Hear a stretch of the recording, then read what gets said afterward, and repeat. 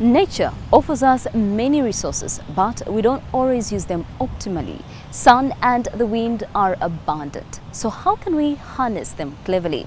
Welcome to a new edition of Eco Africa, your environment magazine, here in Kampala, Uganda. I am Sandra Twinodio. And a warm welcome from me, Chris Alems, in Ogun State, Nigeria. Sometimes we can learn from the past. Our ancestors knew pretty well how to farm sustainably. But first, let's look forward. This is what's coming up in the next 30 minutes.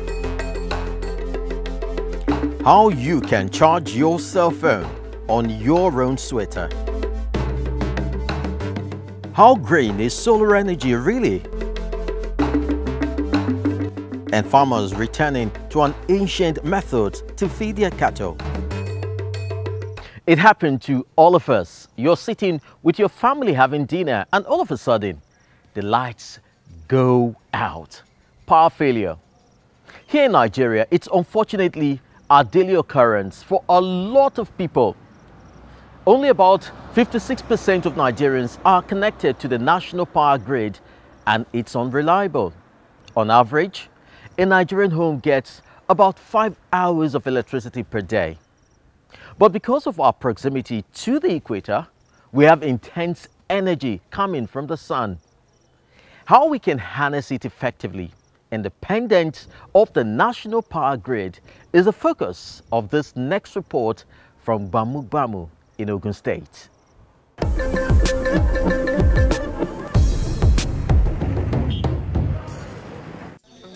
This welding torch is running on electricity, while at the same time, mobile phones are charging, and the hairdresser next door is running a fan. A few years ago, this would have been impossible for the people in Gbamu Gbamu in the state of Ogun. The village wasn't connected to any power grids. Now, it has its own small solar power plant. It's a 85 kilowatt peak plant that is serving not only these 2,500 households, but also people, but also we have above 100 productive users, about 30 commercial users, and also 30 public users. Renewable energy has made the entire village independent of the public grid. Gbamu Gbamu is one of around 100 communities benefiting from the Nigerian Energy Support Program. The project receives financial support from Germany and the EU. Local companies build and operate the plants. The Nigerian Energy Support Program, commissioned by the European Union and the German Federal Ministry for Economic Cooperation and Development, has helped the Nigerian people in many ways. We've supported majorly the renewable energy, energy efficiency, and rural education measures of the country. We've given 30,000 people access to electricity. In this part of Nigeria, solar energy has proved that it can boost a local economy. Grocers can refrigerate their goods and sell them over a longer period. Tradespeople can work more reliably as they are no longer dependent on gas-powered generators. And Max, a transport company from Lagos, has also set up shop here. It's developed an e-bike that's able to handle conditions on Nigeria's rural roads. Its rental station is located right next to the solar power plant. These people don't have road networks and access to fuel stations, so setting up the charging infrastructure for these vehicles right in the heart of the community already saves them time and the amount of the distance that they will have to cover to get power for their vehicles. That has, tremendous impact on time saving. That has tremendous impact on even security.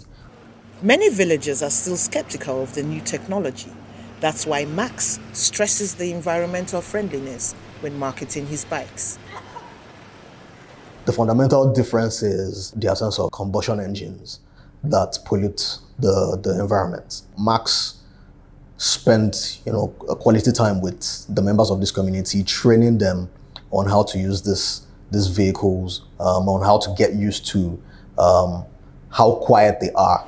Farmer Adeniji Dauda is a fan of the bikes and now uses them for deliveries. The rising cost of gas was another factor in his decision to switch to an e-bike, which costs him between 500 and 1,000 naira per day, roughly 1 to 2 euros. Solar power has brought prosperity to our community. People can now use lights, televisions and freezers. And we now have welders who can use solar power to do their work, so we don't have to travel far for such work. Gbamu Gbamu may be a success story, but it can't disguise the fact that Nigeria has a serious energy problem. Often, only a fraction of its existing capacity is being used due to technical problems and acts of sabotage. The result? 55% of the population has no access to electricity. The electricity problem in Nigeria keeps on rising. There are places that they've not had access to the national grid for more than 20 years, 30 years. We are highly dependent on fossil fuel generator in Nigeria, which costs a lot of money. So renewable energy is the solution to our problem in Nigeria. Renewable energy done in the right way. Damilola Ashaleye trains specialists in solar technology. More than 5,000 Nigerians have taken courses at Ashdam Academy. As part of the Nigerian Energy Support Program, they are free of charge. And Ashaleye says her graduates have good job prospects. We need more persons out there that are skilled enough to solve our energy poverty. The participants, they've learned about the different types of components in Nigeria. They've learned about how shaded affects solar resources, how to do basic solar installation, how to do maintenance and troubleshooting of solar systems. Graduates from the academy do the maintenance on Gbamu Gbamu solar power plant, helping make the village a role model for renewable energy in Nigeria. By next year, the government plans to supply a further 100,000 people with electricity from clean energy sources. More solar power plants would certainly help a lot of people here in Nigeria, and they don't always have to be huge. Solar energy can also be very useful on a small scale. One student from Kenya came up with an ingenious idea for how to recharge devices such as cell phones, doing entirely without power banks or electricity from the grid. Let's find out more in this week's Doing Your Bit.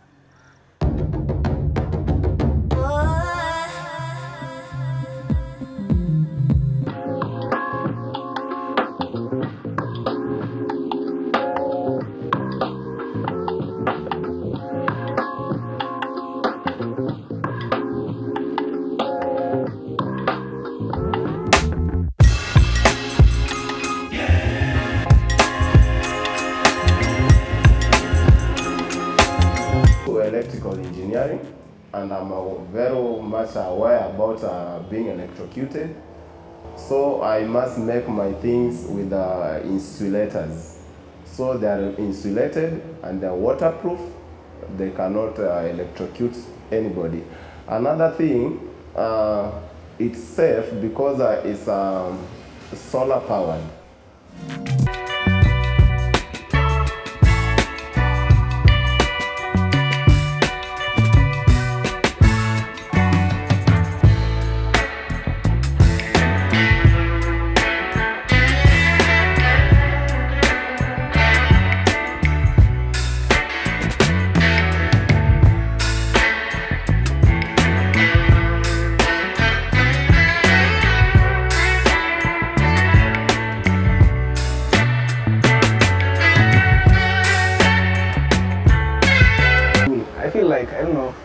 I feel like, you see, I haven't seen anyone else with something like this, you see?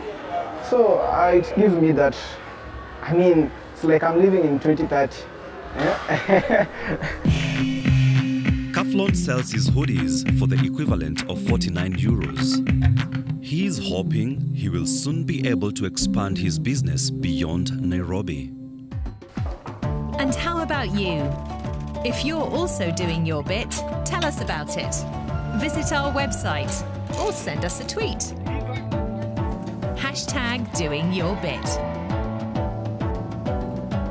We share your stories. What a fantastic idea. I'd love a hoodie like that. It's a small-scale example of a technology that has been adopted worldwide in huge solar farms, which supply energy to entire regions.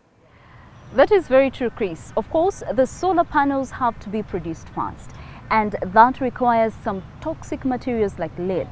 And what about the old panels? Can they be recycled? How green is solar energy really? Our reporter took a look and found out.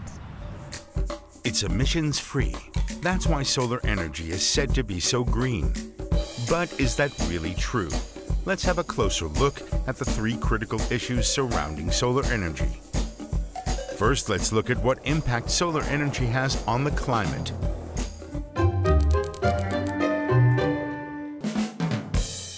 Solar panels produce electricity without creating emissions, but producing them uses lots of energy. Raw materials have to be mined, transported, processed. Then the whole thing has to be assembled. And as our economies still largely run on fossil fuel, all this means greenhouse gas emissions.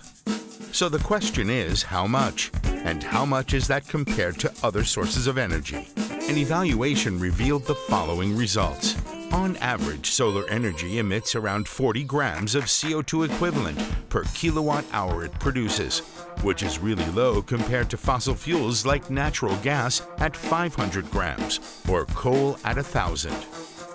In future, there might even be completely new solar technologies like perovskite modules. These promise to use less energy in production and convert even more sunlight into electricity. That would create a kind of snowball effect. The more solar gets deployed, the cleaner it will become to produce even more. So, strictly speaking, solar energy isn't completely emissions-free, but it is already one of the climate-friendliest energy sources we have. Next up, let's take a look at what actually goes into making all these panels. To produce solar cells, you need quite a few chemical substances, like silicon tetrachloride, for example. If it ends up in the water, it can have devastating effects on the environment and people's health. It can be recycled and then reused, but it's unclear how many manufacturers do that. We have a lot of hazardous chemicals of concern that are used to make solar panels. The coalition developed the Solar Scorecard that ranks manufacturers by their sustainability. That's pretty much the problem with solar. So it is green, but it's only green in one phase. We want to make sure it's green throughout its life cycle. Finally, let's take a look at where all these panels go to die. Solar panels last around 30 years. As of now, the waste heap of discarded panels is still relatively low, about 250,000 metric tons. But by 2050, it's expected to grow to 78 million metric tons. That would be more than 200 Empire State Buildings of old solar panels. Well, now we can see that it's going to be a problem, but of course in the next 10 years or 15 years is going to be a major crisis. Where old panels would pile onto the mountains of e-waste we're already struggling to deal with. But there is a solution: recycling the panels. Governments in the European Union, for example, made it compulsory for manufacturers to make sure their used panels get recycled. But still, not all of the materials can be used to make new solar panels. And the cost of recycling is relatively high, and that's partially at least because there's not yet that many modules to recycle. This means in places without legislation, like the USA or China, it's still cheaper to throw old modules into landfills. A French startup came up with a new recycling process, focusing on recovering the most valuable materials.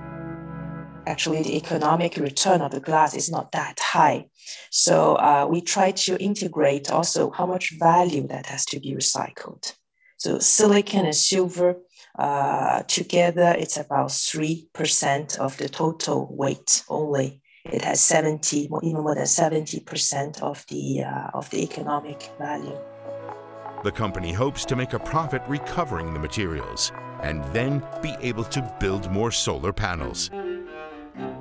So for now, solar power is not entirely green, but the good news is that solar panels can be recycled and that it's actually worth it.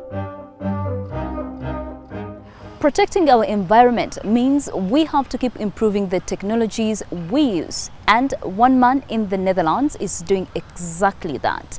Agriculture and forestry are responsible for almost a quarter of global carbon dioxide emissions. But by making greenhouses more green, this entrepreneur is aiming to make them more climate friendly, even climate neutral. These are the greenhouses of Peter Wijnen, and for years his obsession has been to run them as environmentally friendly as possible. He specializes in sweet peppers and cucumbers and produces huge amounts of these vegetables. Yeah, in total our company is 50 hectares. On the 50 hectares we grow 32 hectares sweet peppers. What we have as well is long English cucumbers, what you can see here. We grow them about 30 million pieces a year. It's a complex and finely tuned operation in all aspects of growing, feeding and harvesting the produce. And behind it is an elaborate system of energy production using as little energy from the grid as possible. Like this is the transport system, but this is also the heating system. This is a pipe. We put in, for example, 55 degrees of water. The hot water from the biomass plant, for example, or the CHP, the combined heat and power, can go into the greenhouse. And during the night, the roof is shielded by retractable blinds to keep in the heat, which again saves energy. This is a 20-cylinder, 3 megawatt electricity engine, which is provided by the yellow tube is gas. And then the machine is running, making 3 megawatt electricity and producing, to cool it down, 3.3 megawatt thermic. And that's the energy how we used to heat our greenhouses. His real pride and joy is his biomass plant, which recycles local green waste, including the stalks of his own vegetables. It's mainly chips from the area. And like this truck is also coming from the area. Yeah, it's collected. It's only the rest product. So how does it work? Yeah, the biomass comes from up, falls down on the grate, and then afterwards everything is cleaned. And on top, with the heat, we make steam. With steam, we make electricity. To build this big system of energy generation, Peter invested 30 million euros, a sum only larger companies can afford. We'll remain in Europe for the time being, but switch from the high to low tech. In France, severe heat waves and ongoing drought are destroying crops and the land used for grazing. To feed his cattle, one farmer has revived an age-old tradition used by his grandfather, which, as it turns out, is surprisingly effective. 2022 was the hottest summer ever recorded in Europe. Many regions had little rain for months. Rivers, streams, and lakes dried up. Even major waterways like the Loire River in France were reduced to a trickle. French farmers were hit particularly hard by the drought. Crops shriveled on the fields, and pastures baked in the sun, leaving cattle with little food to eat. In desperation, farmers turned to a nearly forgotten source of food, the leaves and branches of trees. Ash trees, they're like insurance against drought. They've been here since before my grandfather bought the land in 1939. Most of them were planted here since they grow quite well. Coppicing is a farming method that has existed in Europe for thousands of years. Trees are cut back on a regular cycle, and the stems and branches are used as cattle feed. For decades, there was plenty of rain and grazing land here, so coppicing fell into disuse. Now, recurring drought is reviving the tradition. This year, which was dry, I don't know how many we pruned. We pruned a lot of them, several hundred. An ash tree like the one we've just cut back will feed about 6 to 8 cows. There were days this summer where we had to coppice several trees, sometimes up to 10. The trees are a big money saver for farmer Christian Bonal. He estimates it saved him from having to order 2 truckloads of hay this year. Without the ash trees, he would have spent about 7,000 euros on hay. Here we pruned an ash tree to make fodder. We made a bundle out of it which we're going to dry. We'll give it to the calves when they're a month and a half old. They like the crunchy leaves in the spring. These ash trees were planted for coppicing long ago. Today, Christian Bonal is bringing these branches into storage to feed his cattle in the winter and in times of drought. He's benefiting from the wisdom of generations of farmers who knew that, as the saying goes, only a full cow is a happy cow. Now we head back to Africa, where we also have a long tradition of knowledge that we can use to help in the fight against climate change. In Zimbabwe, performer Zenzo Nyathi is bringing these ideas to the stage. That's right, Sandra. In his one-man show, Nyathi investigates the role traditional knowledge systems and science play in a fast-changing world and in climate change intervention. Take a look. I am sick today. Man has made me sick.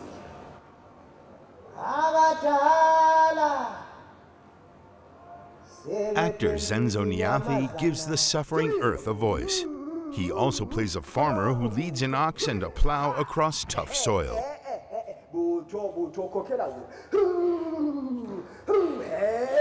The actor uses comedy and drama to teach children about climate change and environmental protection. The story, An Act of Man, is about the life of a rainmaker who's lost his powers. The work was specifically conceived with children in mind. How can humans survive famines and droughts? To answer that question, the actor also plays the role of a scientist. Climate is changing. We should at least change our farming ways. Switch from maize and start doing your sorghum, your millet. These small grains that are good for our climatic environment. The kids seem to be getting the message, especially the part about humans needing to act quickly. I learned about climate and weather, and I learned also how to also enjoy myself. I must plant trees and tell everybody to plant trees. For the teachers, the show is a welcome addition to the lessons in which they emphasize the importance of environmental protection. It is important to incorporate that into our arts aspect and doing a performing arts performance because they understand it more. So it's out of the formal education in class. The tour started in 2 smaller cities. Now Zenzo Nyathi is performing in the capital, Harare. The actor developed the show in just 7 weeks. He's been involved with climate protection for a while now. For his second job as a farmer, he uses climate-friendly farming methods on his own land. Traditional knowledge systems played a role in the past years, and that science is playing a role now. But how best can we merge these two, especially concerning issues of climate change? To keep adults entertained, the topic is presented with a touch of humor. But it quickly gets serious. And then one day, there was an announcement on radio of rains coming from the east. Mkabati was so happy. The rains that we have been praying for are the same rains that have taken your sister and your brother. The show's creators hope that the performance serves as an example to others. What we really would like to see is to excite other people, particularly young actors, where they can actually say, I want to do the same play, so that it continues being done over and over again by quite a number of people. We are happy that we have poked people that have the know-how, and we are hoping that by poking them, instead of them doing a lot of discussions, there will be more action around issues of climate change. His own contribution is this show. If he's able to acquire financial backing, he'll perform it in all of Zimbabwe's 11 provinces. There are so many eco-friendly solutions and initiatives out there. We hope you enjoyed the show. I'm Chris Alems from Ogun State, Nigeria. Tune in again next week. And if you want to find out more, don't forget to check us out on our social media platforms. We'll be back with another new edition of Eco Africa next week. It is a goodbye from me, Sandra Twinovidio, here in Kampala, Uganda.